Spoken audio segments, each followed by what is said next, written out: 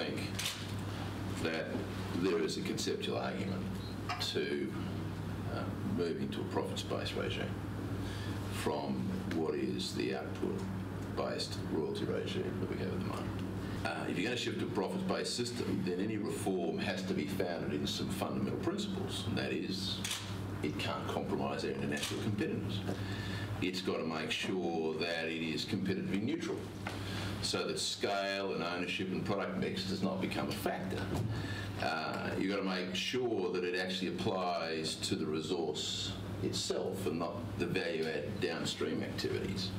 And it's got to be prospective so that you don't have any inequity where those who've been in the business for some time are getting penalised and those coming into the business are getting a free run, or vice versa, if you only put it on the new entrants, like the petroleum resource rent tax. And I know that in Western Australia we drive a lot of services for Western Australians, and for the mining industry, out of those royalties, we have a royalties for regions system where there's lots of money going out into the regions. So I suppose, you know, all of those people would like to have a seat at the table before that was taken away. One of the tests of the tax was going to be where it left us on the competitiveness scale. We're already very high relative to others in the world, so that wasn't a good starting point, and when we moved up the curve. So that's not good, and none of us, Rio Tinto over the last decade, if the effective tax rate has been about 36% per annum, so it's quite a high level. So any increase in that isn't something that we meet with great glee. Having said that, we have reached agreement with the government and the government with us on terms that are acceptable to us, and on a system which meets the principles to our satisfaction. And I think that the big risk opportunity for Australia is that this goes on too long. The sign on the back of the door that says back in 5 minutes, we need to turn around again and say open for business, because we need one thing that's fundamental to us realising the opportunity is one of the things that this country's always had by which it's attracted foreign investment, and that is a stable fiscal regime.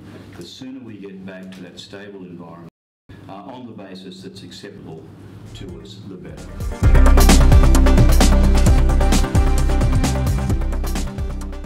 As far as I'm concerned, we are in for a generation of economic growth. I mean, you're going to have your humps and bumps and stops and starts and so on. Hopefully no more GFCs in the next generation, but you're going to have that. It's driven by China, led by China, followed by India, with all of the other nations around the world ready to chip in from the edge of the green. I mean, they've all got their engines revving, set to go. That's what they want to do. They want some of it as well. So it is unstoppable, unbroken force that we've never seen before. As I say, in 2020, we will look back in shock, awe and wonder at what's actually happened during the past 10 years, almost to the extent that we have for the past 20 years.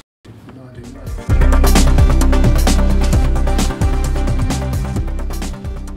Well, our capacity to build infrastructure is constrained by the fact that we are a democracy and people do get a say, and you do land from people, and you do hear out different constituents. You do environmental impact studies, and all those are good things about our system, not bad things. But implied in that is that we probably can't move as quickly as the Chinese in building a couple of 100 kilometres with a railway line. But that's all okay, and it requires us to actually push back on the complainants and contextualise it. That said, first things first, when the Chinese boom started, I was in the middle of trying to explain it to one of our larger companies, and they were remarkably reluctant to accept that there was a lot of potential in it. It took a long, long time to get conviction at the level and the boardroom level, which then prompted the initial investments and expansion, all rather reluctantly. So now then that cascades from companies wanting to do stuff to then prompting the process by which which additional physical infrastructure gets put in. I think the difference is you have a number of people in the chain. So you have a different port operator from a rail operator, and then of course you have the owners as well. So there are multiple owners, and that I think makes the responsiveness to get the whole system in sync much more challenging. And if you if you control the whole system from mine right through to the port.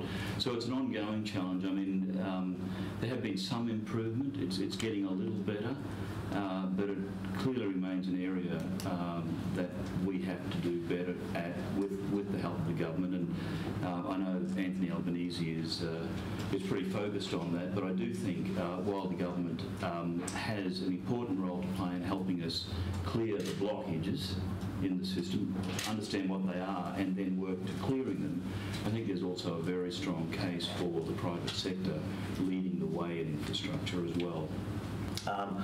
On infrastructure, I think that we need to promote nation-building infrastructure. We really do. But we've also got to, hold different organisations to account. I think that some of those groups that built that infrastructure gained a concession on the basis of providing a haulage service, and it doesn't mean your business is going to be non-competitive. So, in the last 2 years, we've been using the FMG port, and they've made more money because we were there, and we've got a demurrage credit because we were there. They doubled the capacity of the Port Hedland port by narrowing the gap between ships in the channel. So yes, we do lots of things really well, and we are best of world, but maybe we can still be better.